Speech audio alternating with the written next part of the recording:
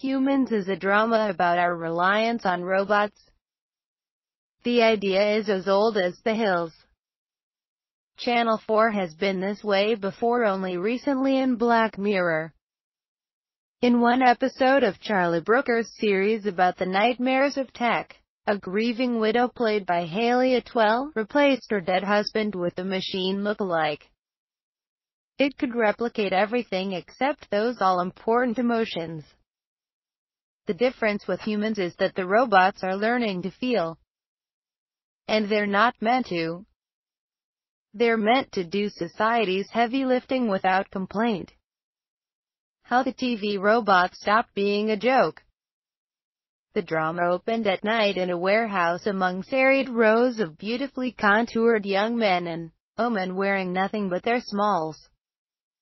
In terms of aesthetic design, these synthetic appliances are more Apple, slim and gorgeous, than Microsoft, clunky and awkward. One such synth was taken on by the Hawkins family as a domestic drudge.